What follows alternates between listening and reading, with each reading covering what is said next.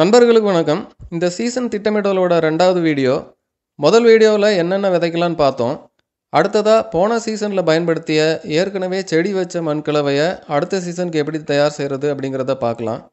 ஒரு முறை செடி வச்ச பிறகு அந்த மண்கலவையை மொத்தமாக கொட்டிட்டு மறுபடியும் தான் தயார் செய்யணுமாங்கிற கேள்வி நிறைய நண்பர்கள்ட்ட இருந்து வந்திருக்கு.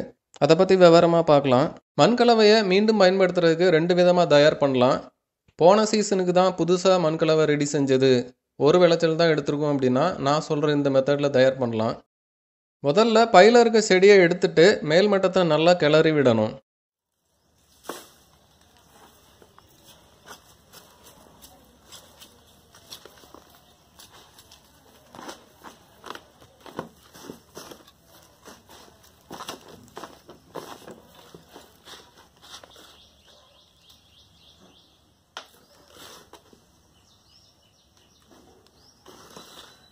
பிறகு 1.25 அடி அகலமான பை அப்படின்னா 1 கிலோ மண்புழு உரம் இல்லை மக்கிய சாணம் போட்டு அதில் பாதி அளவுக்கு செம்மண் சேர்த்து நல்லா கிளறி விட்டால் போதும்.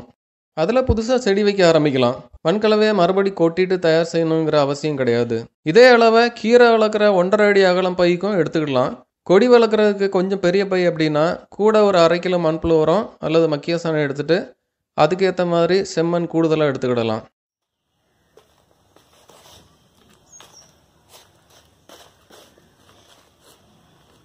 இந்த மண்கலவையை இன்னும் செறிவூட்டுறதுக்கு இந்த மாதிரி மீன் அமிலம் இருந்துச்சுன்னா லிட்டருக்கு 20 mlங்கிற கணக்கில் எடுத்து தண்ணியில் கலந்து ஊற்றி விடலாம். மீன் அமிலம் இல்லைன்னா இதே அளவில் பஞ்சகாவியாவை எடுத்து ஊற்றி விடலாம்.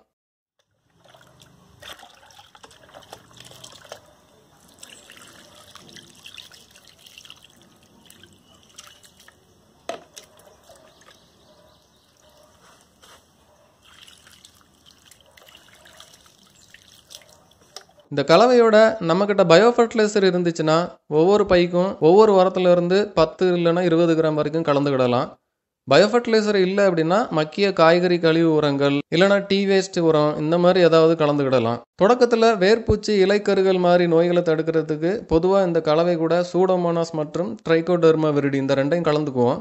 இதையும் ஒரு பைக்கு 10 கிராம்ங்கிற அளவில் எடுத்துக்கிடலாம். சூடோமோனாஸ் மற்றும் ட்ரைகோடெர்மா விரிடி விவரங்களுக்கு என்னுடைய உயிர் உரங்கள் பயன்படுத்துறது எப்படின்னு ஒரு வீடியோ போட்டிருக்கேன், அதை பாருங்கள். நம்மக்கிட்ட சூடோமோனாஸ் விரிடிலாம் இல்லை அப்படின்னா பிரச்சனை இல்லை. இது மாதிரி ஒரு 100 கிராம் வேப்ப முன்னாக்க ஒவ்வொரு பைக்கும் எடுத்து தண்ணியில் கலந்து பையோட மேலே கிளறி ஊற்றி விடுங்க.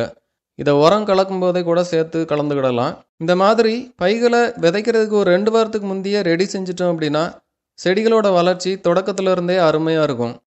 அடுத்ததாக பையில் இருக்க மண்கலவை போன சீசனுக்கு முந்தின சீசனில் ரெடி செஞ்சதோ இல்லை அதுக்கும் பழசாக இருந்தாலோ பையோட மேல் பாதியில் இருக்க மண்கலவையை மொத்தமாக ஒரு நல்ல நிழலில் கொட்டி அதில் எத்தனை பை அளவுக்கு மண்கலவை இருக்கோ அதுக்கேற்ற மாதிரி மண்புழு உரம் இல்லைன்னா மக்கிய மாட்டு சாணம் கலந்து கூடவே செம்மண்ணும் கலந்துக்கிடணும். அது கூடவே பயோ ஃபர்டிலைசர் இல்லை மற்ற உரங்கள் ஏதாவது கலந்து ஒரு வாரம் ஏதாவது தார்பாலின் கவர் போட்டு மூடி வச்சு பிறகு எடுத்து பைகளில் நிரப்பிக்கிடலாம். இந்த கலவை கூட மீன் அமிலம் இல்லைனா பஞ்சகாவியாவை தெளித்து விட்டோம் அப்படின்னா நல்ல செறிவுள்ளதாக மாறி இருக்கும். இது 2வது முறை. இந்த ஜனவரி சீசனுக்கு இப்போவே நம்ம மண்கலவையை செறிவூட்டி ரெடியாக வச்சுக்கிடலாம். அடுத்ததாக இந்த ஜனவரி சீசனில் என்னென்ன செடிகள் எத்தனை பைகளில் வளர்த்தோம் அப்படின்னா நம்ம வீட்டுக்கு தேவையான காய்கறிகள் கிடைக்குங்கிற ஒரு கேள்வி பொதுவாக வரும். அதை அடுத்த வீடியோவில் விவரமாக பார்க்கலாம். மாடித்தோட்டம் பற்றிய மேலும் வீடியோக்களுக்கு என்னுடைய தோட்டம் சிவா சேனல் சப்ஸ்கிரைப் பண்ணிக்கோங்க. இந்த வீடியோ பற்றி உங்கள் கருத்துக்களை மறக்காமல் சொல்லுங்கள். நன்றி.